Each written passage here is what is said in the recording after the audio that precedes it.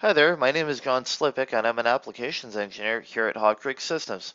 Today we'll be looking at part 3 in our 4-part video series where we build Sauron's Ring of Power from the Lord of the Rings. So back in part 2 of our video series, we looked at how to trace over top of a sketch picture to correct mismatches in our text. In part 3 for today, we're going to be building the ring itself and using the wrap feature to place our text onto it. So in SOLIDWORKS, the first thing we're going to do is build the ring itself. And I have a cross section of the ring to do that has an axis of revolution right within the sketch. And if you look the way I built this, it's basically an ellipse with a line offset off the center a little bit. And I've trimmed that away. So let's pre-select that. And I'm going to hit revolve, pick my axis, hit OK. And I'm going to apply material immediately as brush brass right to the body. Okay, so for the wrap feature, let's start with the outside text. I'm going to pre-select it and hit wrap. And I'm going to pick on the outside of a ring. So there's 3 parameters when it comes to the wrap feature here. There's the emboss, which basically adds material onto the ring. And you can put a depth onto it. So let's hit OK, and we're going to show you the difference between the 3 of these. Okay, so you can see that's added material to the outside of it. Now let's edit this, and we're going to deboss it this time. Just to show you the difference between all 3 of them here. So there we go, that's kind of cut 0.1 millimeters inside. And then finally, we're going to use the Scribe feature.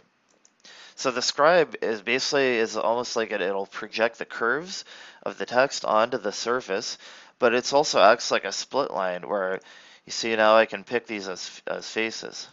So the advantage of that too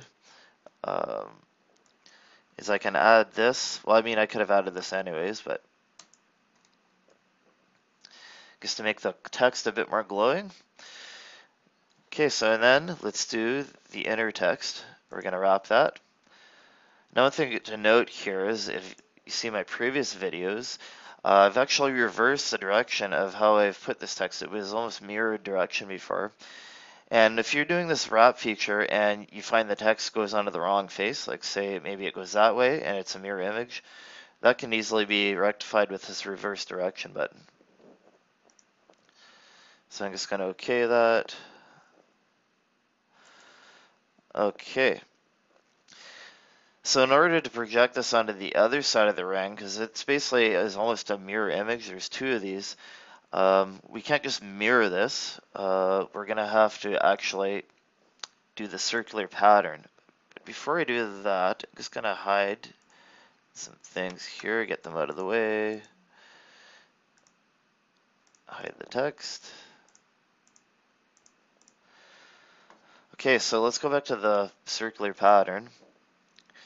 Okay, for the features, I want both wrap features, and I'm just going to pick on this edge here. Now this is going to be the most consuming or CPU consuming operation of everything we're doing here. And the reason that we're doing the circular pattern is because if we do the mirror, then we're going to get mirrored text on the other side, and that's not what we want. We want it to be legible left to right.